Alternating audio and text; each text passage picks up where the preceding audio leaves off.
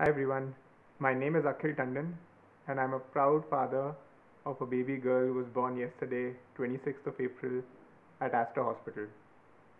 I want to share a quick testimonial and feedback of my experience so far at Aster, specifically about Dr. Sapna Lula, who was our doctor and our gynac through this process.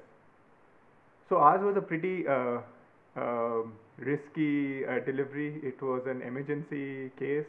The baby was delivered 3 weeks in advance, and the entire experience from the time from when we entered the hospital, we were quite panicking. We were nervous, but Sapna ensured that we are in the right hands. She will take care of everything. She even promised at the time when we were leaving her clinic that the baby's condition is such that she can guarantee or she can promise that the baby will not go into NICU.